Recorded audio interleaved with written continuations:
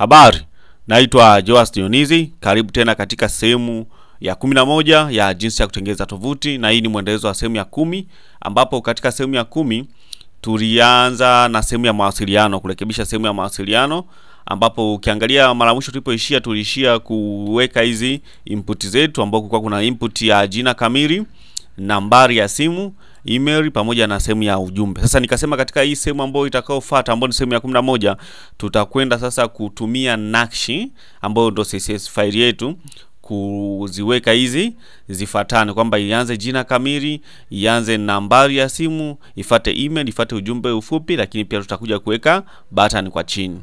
Asante sana, lakini pia nikushauri tu usiache kusubscribe. Kama video hizi zinakunufaisha, subscribe ili kunisupport mimi. Lakini unaweza pia ukashare kwenye magrupu kwa wale ambao wanapenda kujifunza. Unaweza ukashare na rafiki zako. Haya, sasa kwa kuanza haraka bila kupoteza muda, tutaenda kwenye faili yetu ya ambao tumeifungulia kwenye text editor tayari, na text editor nayoitumia ukumbuke ni Sublime text editor, ndio nayoitumia. Sasa hivi tupo kwenye kurasa ya mawasiliano.html, ambao ukirudi kwenye browser ndio inaonekana hivi, na mara mwisho ndio tulipoishia hapa. Sasa kuna njia mbili ambazo tunaweza tukaziweka hizo input zetu zifuatane, yani ianze ya kwanza ni jina kamili, ifuate ambayo itakuwa na nambari ya simu na email. Njia ya kwanza ni kutumia tu break. Kwenye HTML tuna tag inaitwa break. Break inamaanisha to start a new line, yani kuanza mstari mpya. Kwa mfano hapa ukirudi hapa kwenye browser, kwenye page yetu ya mawasiliano hii, unaweza ukaona hapa zipo kwenye mstari mmoja, jina kamili, nambari ya simu, email pamoja na ujumbe mfupi, zote ziko kwenye mstari mmoja. Sasa kufanya kila moja ikae kwenye mstari wake, kwamba jina kamili kwenye mstari wake, nambari ya simu kwenye mstari wake, email kwenye mstari wake, njia ya kwanza ndio hiyo nimesuggest kwamba tunaweza tukatumia hiyo break tag. Sawa? Kwa hiyo kwa mfano sasa tukitumia hiyo break tag, tutaandika mbele ya hizi input kwamba tutaanza na hapo na break ambao ni br. Kwa chini yake tunapendelea tutatumia hiyo break br, na sehemu inayofuata pia tutatumia break ambayo ni br. Baada ya hapo unaweza ukasave na ukarudi kwenye browser ili kurefresh kuona nini kimetokea. Na kama unavyoona sasa zimefuatana sasa hivi, kwamba imeanza jina kamili, nambari ya simu, email pamoja na ujumbe mfupi. Lakini lengo langu kubwa ilikuwa sio tutumie HTML tag. Nilikuwa ninataka tutumie CSS ili tuone sasa uzuri wa kutumia CSS, kwamba unakuaje, unaweza ukafanya vitu gani kwa CSS, ambao mimi faili yangu ya CSS nimeita ni nakshi.css. Haya. Sasa tunaweza tukarudi kwenye text editor yetu na nikazitoa hizi break, kwa sababu sio lengo langu kubwa kutumia break, ila nilikuwa na kuelewesha tu kwamba unaweza pia ukatumia HTML tag inaitwa break ambayo ina start new line. Kwa hiyo unaenda kuitoa break. Nataka leo tutumie CSS hapa. Nita refresh kwenye page yangu na zimerudi kama hapo awali. Sasa kwa kuanza unaweza ukaona kwa haraka kwamba hizi hazijalingana, na hazijalingana kwa sababu hii line ya tuma ujumbe mfupi, hizi zimefuatana, zimekuwa ni ndefu sana, kwa hiyo zikasababisha huku kwingine kukasogea. Kwa hiyo ili kurekebisha inamaanisha nitakwenda kwenye faili yangu na nitataka kuzipa, tunasema upana sawa, hizi column zangu ziwe zina upana sawa, na nadhani class ya upana tulikwisha itengeneza, ambayo tuliita td width. Nakumbuka tulitumia tulipokuwa nyumbani hapa, tukatumia hapa hii sehemu ya habari na matukio pamoja na maelezo mafupi, tulitumia hii class inayoitwa td width. Kwa hiyo nitaicopy class yangu kama ilivyo na nitakwenda kuitumia kule. Sasa nitacopy, nitarudi kwenye mawasiliano. Nikisharudi kwenye mawasiliano, nitakuja sasa hapa kwa msaada zaidi, nitaiweka pamoja na hii sehemu ya tuma ujumbe mfupi. Nitaacha nafasi, nitapaste hapo, nitasave. Nikisha save nitarudi kurefresh kwenye browser yangu kuona nini kimetokea. Unaweza ukaona sasa hivi afadhali sasa kwamba zimelingana. Baada ya hapo sasa ninakwenda sasa kuzifanya hizi input zangu hizi zikae, kila moja ikae kwenye mstari wake. Sawa? kila moja ikae kwenye mstari wake. Sasa nitafanyaje? Nitakwenda huku kwenye nakshi na nitatumia input. Nitakopi input, nikija kwenye faili yangu ya nakshi nitaiweka hapo input, nitaifungulia mabano na nitasema display. Nitaanza kutumia display block. Hizi input zangu zi display block nikiwa na maana yani zi display kwenye mstari mzima.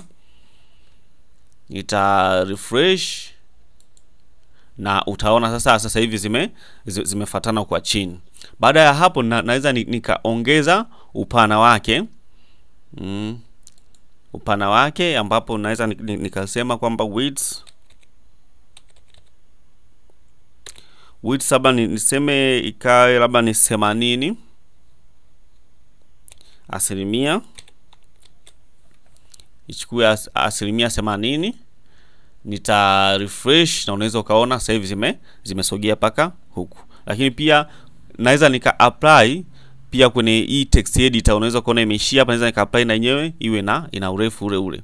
Kwa hiyo kwenye text area hii nitakuja kwenye mawasiliano, nita copy text area.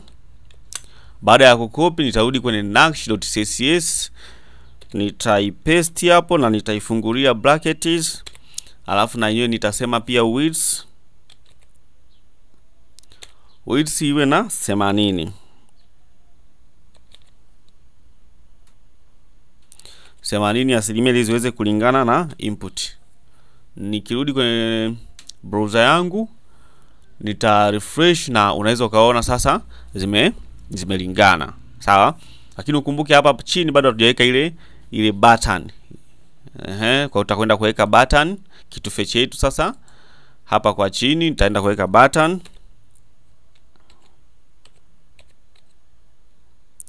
Button ambayo nitasema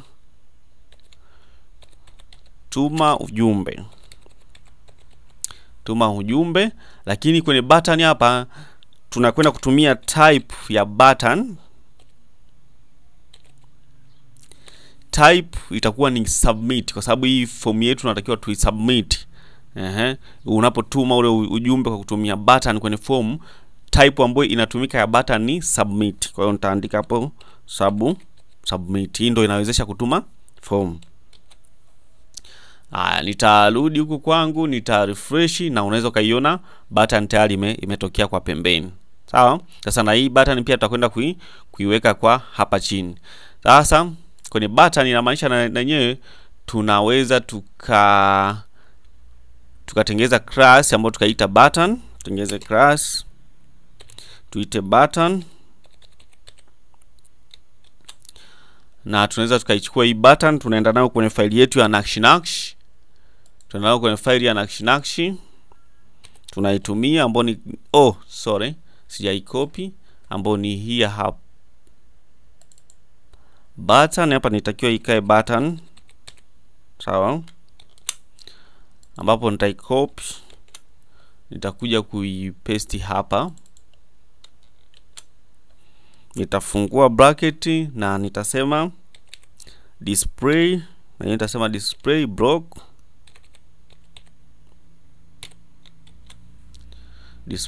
Utarudi kwenye browser yangu, nita refresh na unaweza kuona sasa hivi imekuja kwa chini. Sawa?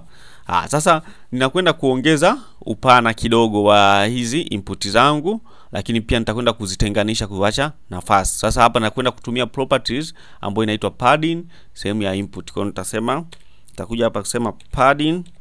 Sasa kwenye padding huwa tuna padding top, padding bottom, padding left, padding right. Sawa? Unapokuwa unazitumia na unaweza kuziona hapa hizi property, kuna top, right, left na bottom. Sasa mimi nakwenda kutumia hii padding kama padding ambayo inakuwa navyo hivyo vitu vyote. Kwa hiyo sasa property ya kwanza ambayo nitaanza kuandika ni top and down, yani ile juu na chini ipanuke kiasi gani, ambapo nitasema ipanuke kwa 2%, lakini left and right, yani upande wa kushoto na kulia isipanuke, ibaki kuwa vile vile. Nita save na nitakwenda ku refresh. Nikisha refresh unaweza ukaona sasa zimepanuka. imepanuka, hizi input zangu zimekuwa kubwa, zinaweza kaonekana vizuri. Sasa nakwenda kuzitenganisha, kuziachanisha nafasi. Unaweza kuona sasa hivi zimefuatana, yani zimeshikana. Kwa nakwenda kuziachanisha. Tarudi kwenye faili yangu ya CSS, nitatumia margin. Margin kama unapokuwa kwenye page inamaanisha ni ule mstari wa pambizo unaoacha. Kwa hapa tunakwenda kuacha hiyo nafasi. Kwa nitatumia margin.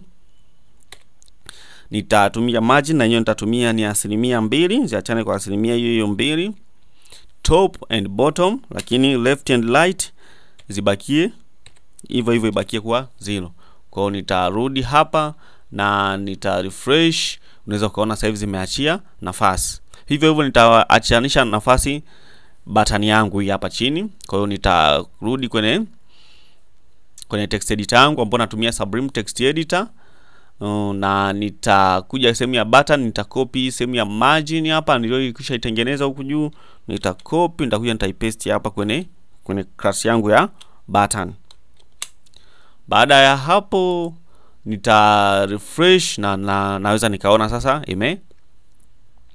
imekaa poa, lakini unaweza kuona iko ni ndogo sana hii button. Kwa hiyo naweza nikatumia ile property ya padding ambayo nimetumia hapa, iwe ina size hii.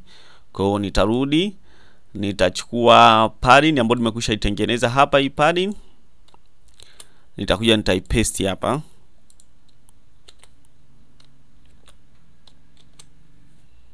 Nitarudi ku refresh na utaona sasa button yangu at least imeonekana kwa ukubwa. Sasa ambacho naweza nikaenda nikakifanya sasa hivi, naweza nikaenda nikaongeza size ya button, lakini pia naweza nikaipaka rangi button yangu hii. Kwa hiyo nitakuja hapa kwenye button, nitasema niongeze width ambayo ni upana wake, niseme iwe na 50%. Sema iwe na 50%. Nitasave na nitarudi kwenye browser, nita refresh. Unaweza kuona button yangu imeongezeka ukubwa. Naenda kuipaka rangi sasa. Nitarudi tena hapo, nitasema background color, yani ile rangi ya nyuma nataka iwe dark blue. Nitarudi ku refresh. Unaweza kaona nimerefresh. Sasa maandishi yangu ni meusi, unaona yanaonekana vizuri, na kuyaweka maandishi yawe meupe na kufanya maandishi yangu yawe meupe. Kwa hiyo nitasema color nasema white. Nitasave. Baada ya kusave nitakuja ku refresh na unaweza ukaona maandishi yangu tayari sasa hivi yanaonekana vizuri. Sasa hapa kwenye maandishi pia naweza nikafanya yawe bold. Kwa naweza nikafanya kuwa bold, nitakwenda kutumia property inayoitwa font weight. Property inaitwa font weight ambayo ni ya kubold. Kwa hiyo kwenye value yake itakuwa ni bold. Hapo nitasave.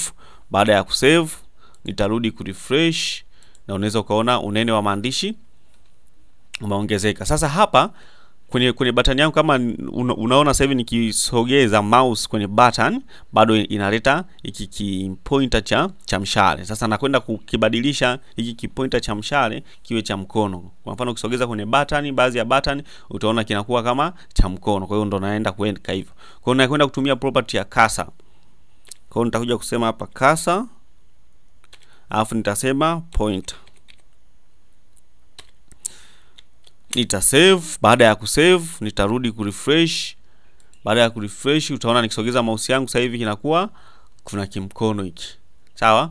Kwa hiyo hivyo ndo ambavyo naweza nikatengeneza form yangu ambayo mtu akiingia kwenye tovuti yangu anaweza akanitumia. Kwa hiyo ataandika jina kamili, ataandika nambari ya simu, ataandika email yake, ataandika ujumbe mfupi, kisha atabonyeza button ya kutuma ujumbe. Hivyo atakuwa tayari ujumbe utanifikia kwenye email yangu ambayo nitakuwa nimeiunganisha. Sasa ili kuunganisha hii form yako, tutakuja kujifunza namna ya kutumia PHP pamoja na MySQL na SQL, ambazo hizi ndio zitaturahisisha sasa sisi kuweza kupokea ule ujumbe uliotumwa.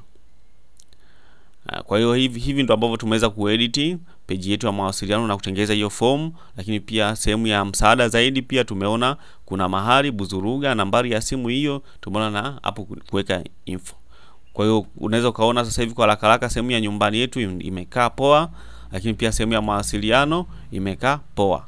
Sasa tumebakiza tu sehemu ya kuhusu na huduma, ambapo hapa sasa itategemea labda wewe una huduma gani ambazo unazitoa. Kwa hiyo unaweza ukatoa hii picha yako ukaweka hizo huduma, lakini pia kuna sehemu ya kuhusu wewe, unaweza ukatoa picha yako hii na ukaweka maelezo ya kuhusu kwa kutumia hizi idea, yani kwa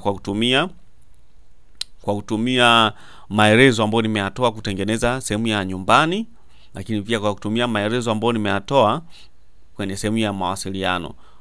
Kwa hiyo unaweza kuona ni rahisi tu utengenezaji wa tovuti. Unachotakiwa ni kujifunza, na ili ufahamu kutengeneza tovuti lazima uwe una basic knowledge ya HTML, ambayo ndo nimesema ndo foundation, ndo msingi wenyewe wa kutengeneza tovuti, ambao ni website design. Asante sana kwa kunisikiliza. Kwa majina naitwa Jinsi, na karibu tena, naendelea kufuatilia video nyingine. Sasa hii ni video ya mwisho ambao tulikuwa tunajifunza basic HTML knowledge. Katika video zitakazofuata inamaanisha tutaanza sasa rasmi kujifunza kutumia Bootstrap, ambao kwenye Bootstrap nimesema ni template ama ni plugin ambayo inaleta usikivu wa tovuti katika vifaa mbalimbali. Sawa? Ina usikivu ambao ni wa tovuti. Unaweza ukaiangalizia kwenye simu, ukaangalizia kwenye tablet, ukaangalizia kwenye screen ambayo ni kubwa, pia ukaangalizia kwenye screen ambayo ni ndogo. Na hatuta tena tumia table kama hapa ulivyoona tumetumia table kuingiza hizi linki zetu, menu zetu, hata pia kwenye kutenganisha tumetumia table. Sasa huko tutaenda kutumia table utakapokuwa tunajifunza Bootstrap. Lakini pia tukimaliza Bootstrap, usikae mbali sana na channel hii, tutaanza kujifunza Laravel framework, ambayo sasa hivi ndo inaongoza kwenye zile framework za PHP tunaweza tukasema, ambayo iko more secure ni Laravel. Asante sana, lakini usisahau kusubscribe, kushare, kulike na kucomment. Kwa maelezo zaidi angalia namba yangu ya simu ambayo inaonekana hapo chini. Asante sana.